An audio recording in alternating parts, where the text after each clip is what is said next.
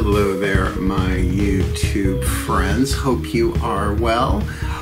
Getting ready to dive into the next series, and in the prayer and meditation that I do before I do anything in this genre of my life, I was given some inspiration and some guidance to do a video that I can put in the description box from here on in, explaining not just how to book a reading with me, but what actually goes down in a reading. So I said the prayer. I said, give me the words to explain this as briefly and as clearly as possible, so I don't have to keep saying it over and over and over in every single video I do. I can just refer to a link in the description box. Well, they gave it to me. So here it is. Let's do this. So welcome. Check. Hi. Intro. Why am I doing this? Exactly that. To explain that. It's really easy to book me, and we'll get to that. That's at the end. But like, what actually happens in a reading? Now, I taught tarot for decades, and I will again, for sure. I'm just waiting for a classroom setting to do that. And I taught it in 3 stages, right? The first was the intellectual, the second the intuitive, and the third the spiritual, but also how to run a tarot business. And at the time, this is way before YouTube was a thing. I've been teaching it that long. And one of the things that I taught those who made it to that 3rd level was, okay, what's your spiel? Like, when you explain to people what you do, what is it that you do? Like, what is your checklist before, during, and after a reading? And certainly your introduction is part of that. So I'm giving you a little Reader's Digest, condensed version of that. So how I read, my work is not based on prediction because it's a quantum hologram, and that's why so often so many times readings lead to false hope. Not that that isn't present in the moment of the reading, but we make so many choices and decisions down here in the game called human life that to make predictions and to focus on an expectation, expectations are the seeds of disappointment and heartbreak, and I think we know that, particularly if you're following my channel.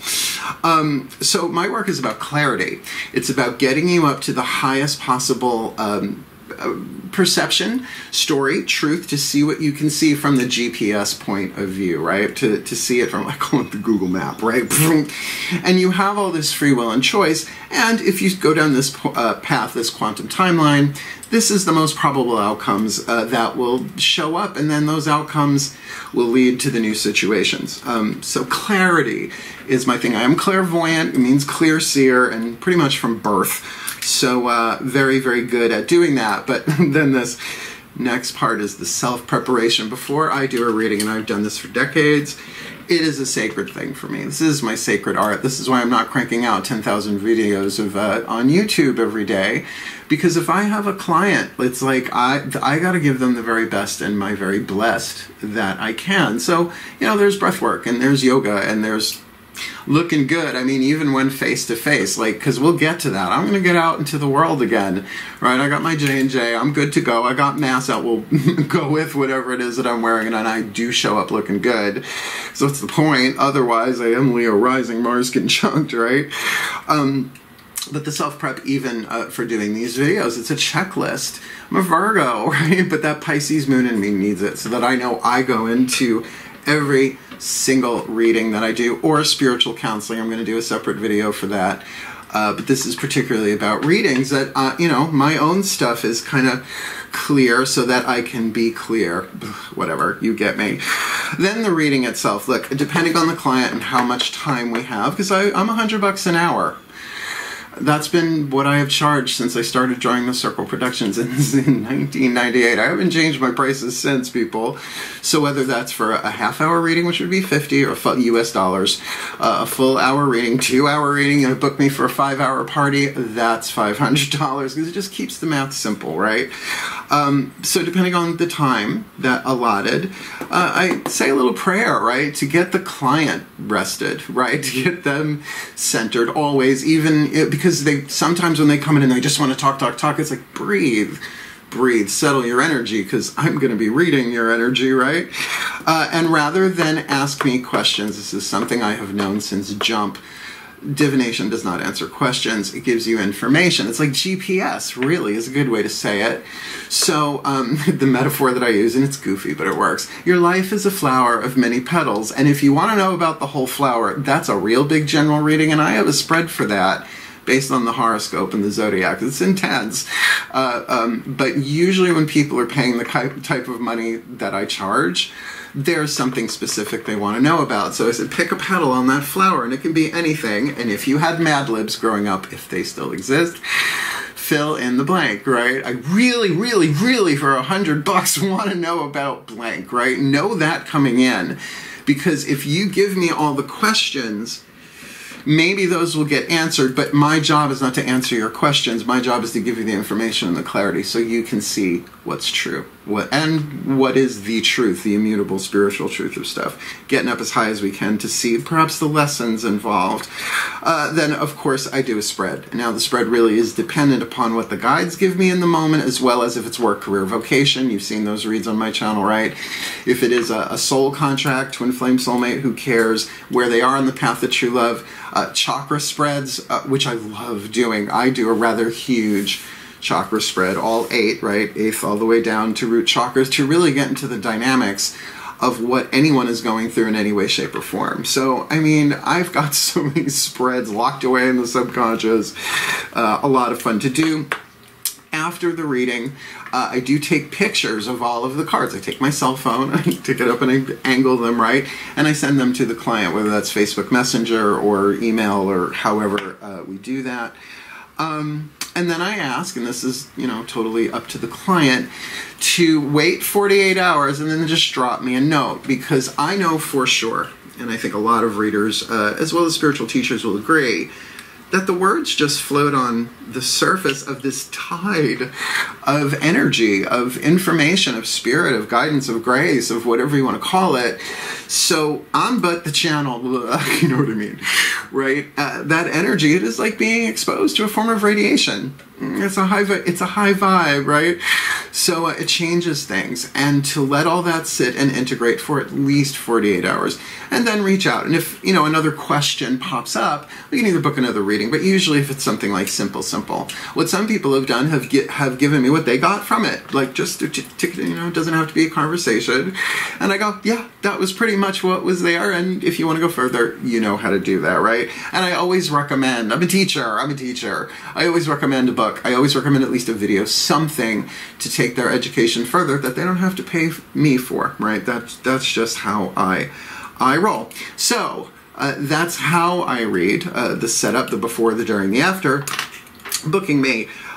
You contact me, right? You never have to worry, from Mark Angelo Lyons, Mel for short, the Archangel of Lyons, Mark Angelo Lyons, that I am going to go to the client. I don't do that. I never have done that. I'll advertise. I'll put myself out there. I'm doing it right now. And I'm doing it in honor and grace and integrity and truth. Let my light shine at full capacity. Let my truth shine at full capacity. But you'll never see me in a comment in here. It's like, if you want to book a reading, no. No. Just like the witch in the woods, which I am. I actually live in a wooded area, literally as well as in name. You have to come to the witch. And I think in this time and space, that's just easier than me going door to door. Because, I mean, I would look good going door to door, but that's not my style either. I'm a Virgo, but let's keep it clean, right? Social media is the easiest way to reach out with me. If you're already a friend of mine on Facebook, easy enough to do. Drop me a Facebook message, right? And if you're not, you can still drop me a Facebook message on Facebook. Obviously, a Facebook message on Facebook. But, you know, I check those too, like the message requests. And there's a lot of crazy on there. There's a lot of cray-cray on there, so give me some time. Same thing with Instagram. I'm on Instagram. Twitter, @ProfWitch, you know, the little whatever that thing is called, the circle-y A, let's just call it that for now, PROFWITCH, short for professional witch. And you can try Gmailing me, right? Gmail me at drawingthecircle@gmail.com. I'm thinking of starting a markangelolyons@gmail.com. I don't know, we'll see about that. Just for reading clients, whatever. Because a lot comes in there and the spam is nuts. So if it's your first time contacting me, I have to sort through all that stuff, and I get a lot of spam, so just sorting through that. And then, you know, once we've made contact, obviously we pick the time and date, but then we also, like I said, pick the platform. Do you want it on Zoom? Zoom is recordable, but the quality is not great. The visual quality is just not optimum, I think, Virgo, right? But it is recordable. The Facebook video call is the clearest, cleanest, but non-recordable, at least at the time of this recording. Of course, I have Skype as well, but that feels like, I hate to say Fred Flintstone, but it feels like Skype's a little outdated at this point. But can do that as well as a talk on the phone, but I'm going to call you on my landline, right? You're not getting my cell phone number unless I get a second line, which I might. And of course, we have the lovely in-person readings, which, you know, I got my J&J right there, right beneath the pentacle, grapevine pentacle. I'm good to go. I will wear a mask wherever necessary because I have, I'm sure, everything to suit whatever it is that I'm wearing for the day. As I said, show up looking good. And if and I can make a house call, but it's got to be clearsy-wearsy, so we're going to wait a little while on that. I don't mind a house call for clients that I've worked with and have known for years in the local area. Obviously, I'm not, you know, getting on a plane to do a house call, but I certainly do want to travel, if I can, the rest of this year and a good chunk of next, traveling around the country, taking the YouTube-y stuff with me, teaching, doing classes, doing readings, hanging out, and, you know, if everybody's doing their part, that can happen. And doesn't that sound like a field day? Like eventually we'll just like rent a block of a hotel room somewhere and just hang out at the pool. And of course I am still available for parties, but that will be happening more and more. As I said, you book me for a wedding reception, I won't drink. I will not drink because the edit function goes off and you don't want to like tell the bride, you know, that's not great. Or the groom for that matter, the bride, groom, whatever. But $100 an hour, I read as many people as I can during that time, and it's a field day, but no one's getting the deep, intense, like if somebody really wants to do a work career vocation for a 12-card spread, that's not going to happen at a party. But what these have also been, and I loved doing these right before everything shut down, a tarot party in a public space, me with a chair, a table, with my divination systems at hand, and then essentially everybody sitting there, right, in chairs and the floor, whatever. I did it in a yoga studio in Santa Mauritius. It was lovely, fat cat papery. Thank you, Pam Garman. That was a field day. Doing that through Yogaholic, lovely company. I loved her too. Her name just shot out of my head. Of course it did. It'll come to me. A Taurus. She's a Taurus. But essentially it was that, and there were like snacks, and we started. I said the prayer, and one at a time I read them for filth, and it was a lot of fun. It wasn't recorded, but maybe someday that will be without the people actually having their face on camera. So even if we did that in your home, I could record it, right, and send you the video. But that depends on a lot of people's personal responsibility for their own health and their own healing and the protection of others. You know what I'm talking about, and I'm not going to talk about it any more than that. But just so that I'm coming out of monk phase, there will always be a part of me that will always be a monk who loves to pray all day and do sacred service. But I'm ready to read. And if you want to book me, now you know how. I will always say links in the description box. So, of course, for this, there will be links in the description box. But I thank you so much for watching, right? Did I check everything? Yep. Close. Thank you so very much for watching. I love reading people one-on-one. I started reading tarot when I was 12 years old. I'm going to be 53 September 6th. Yes, I know I don't look it. Thank you so very much. And that's why I'm like, okay, the gods, the angels, the archangels, the ascended masters, all y'all, send me out, book me. I am ready to be booked, and I'm ready to serve my sacred service. There is a function the gods would have me fill. I'm pretty much, well, willing, ready or able, we'll see, but willing. So, book me. I love you. Thank you so much for watching, and wishing you all the very best and the very blessed of the rest of your day at the time of this recording, whenever you are seeing it. Hail, farewell, and blessed, blessed be.